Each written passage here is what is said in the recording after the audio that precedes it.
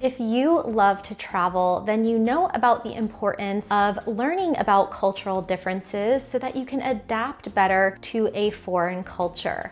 But there comes a point to where these cultural norms can actually be different laws. And so in this video, I'm going to share with you some uncommon things that you wouldn't think would be illegal in other countries. The US is known as a very consumeristic society, and oftentimes our practices are exported to other countries.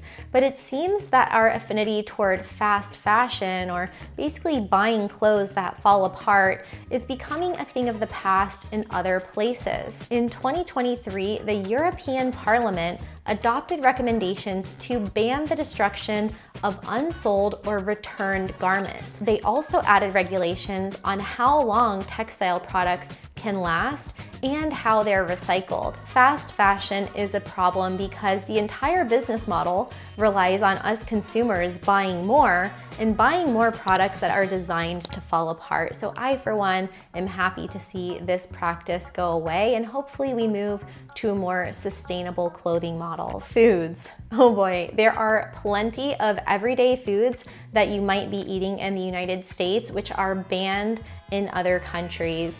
Where to begin? Chlorinated chicken. This is the practice of washing our chickens with chlorine, which is a practice that is banned in the UK and Europe. There are also many additives to foods in the US that are banned elsewhere, especially food dyes. So food dyes such as yellow number 5, yellow number 6, red 40, these can show up in a lot of foods, from Doritos and mac and cheese to potentially your favorite cereals and candies. I'm talking Fruit Loops, Lucky Charms, Skittles, and M&Ms.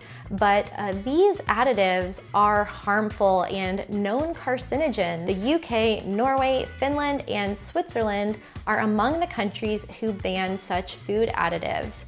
And in many cases, this also includes an additive to farmed salmon in the US. So if you see anything that says Atlantic salmon, and this additive is called astaxanthin, is actually a petrochemical that is banned in Australia and New Zealand, and it's fed to the salmon because they don't get the nutrients they need to naturally turn their skin pink. So this product is added to the feed to literally dye the salmon skin pink, and this is banned in other places. Potassium bromate and this other word that I can barely pronounce are commonly used in baking bread in the United States and also in bleaching the dough and making it whiter. The problem is that these are known carcinogens linked to a ton of different health problems. So if you've ever seen these food warnings at bakeries and coffee shops in places like California, that's what this is about.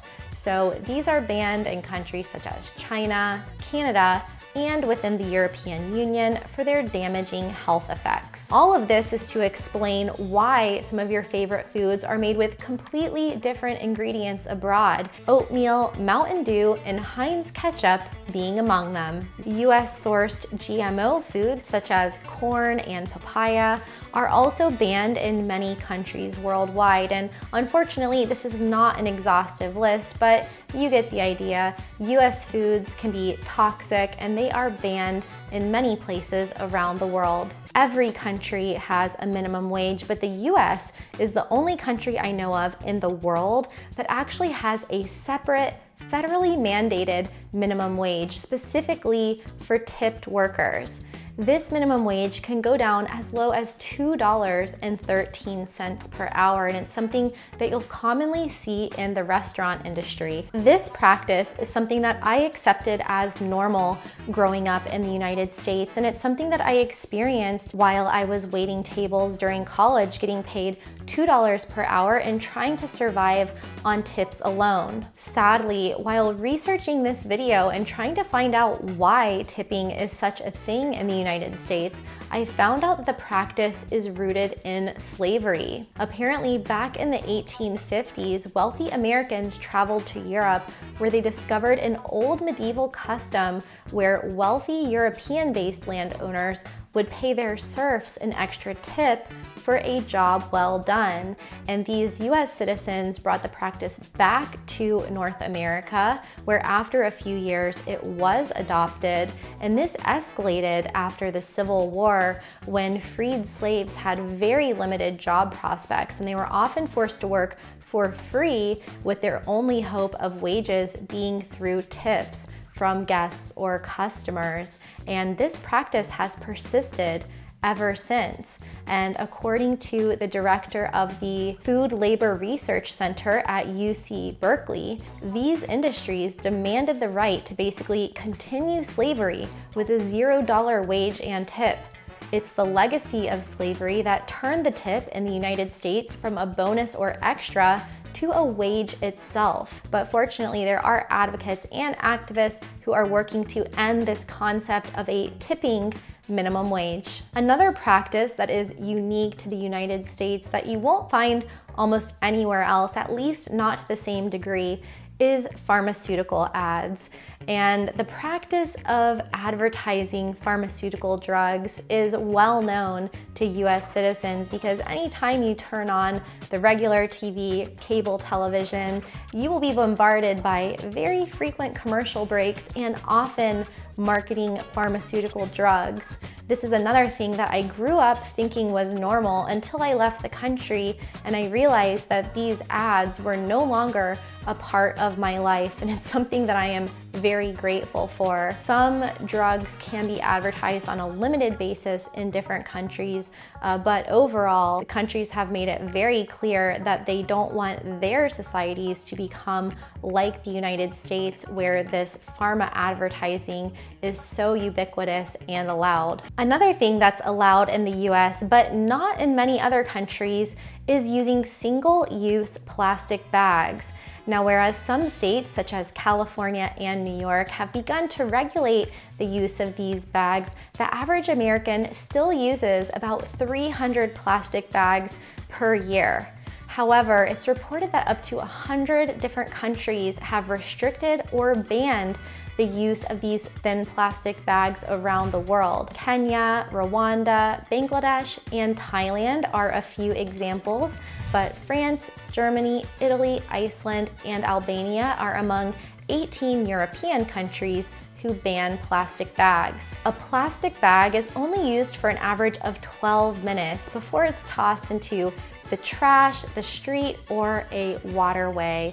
And more than 3 trillion plastic bags have already been produced this year.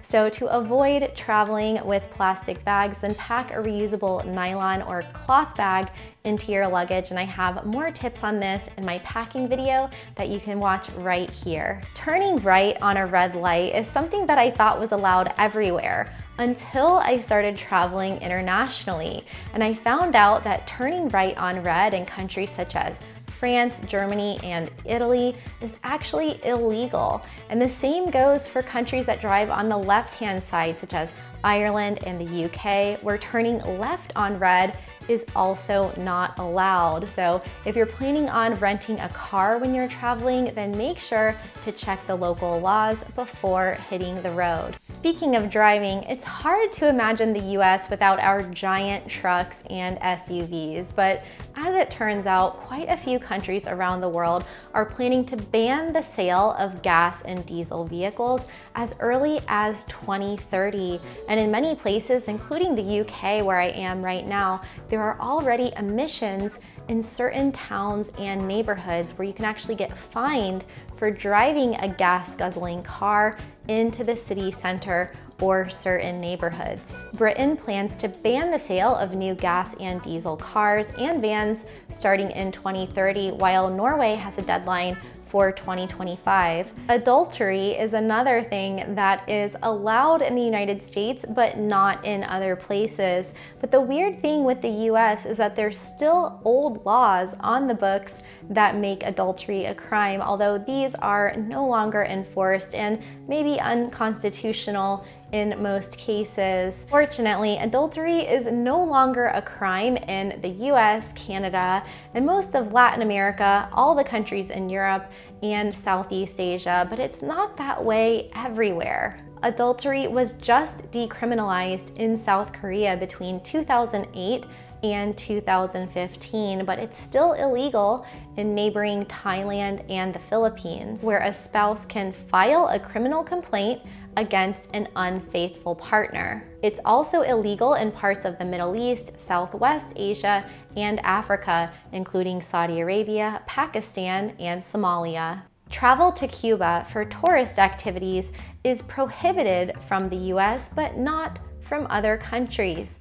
I was lucky to be able to travel to Cuba in 2016 during the brief time that we were able to go there for tourism, but these days you have to qualify for one of 12 other reasons to be able to travel to Cuba, which can include official government business, visiting family or relatives, educational or religious purposes. Spanking your child is somehow still allowed in all 50 US states, and corporal punishment in public schools is still allowed as well in many states such as Florida and Georgia. But this is not the case in other countries. More than 60 countries have banned spanking or smacking your kids, including Sweden, Norway, Finland, Austria, Israel, and Colombia. Fracking is a highly controversial technique for extracting oil and gas from shale rock. And what people don't like about fracking is that it wreaks havoc on the environment.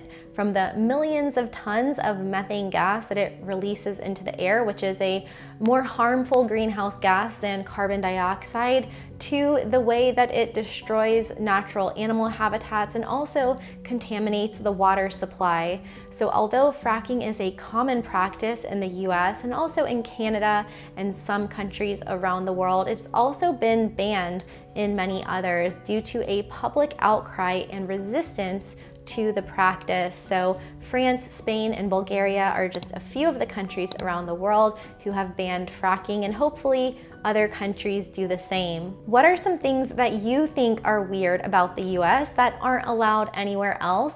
Let me know in the comments below. And to find out what I think is weird about the UK, then watch this video next.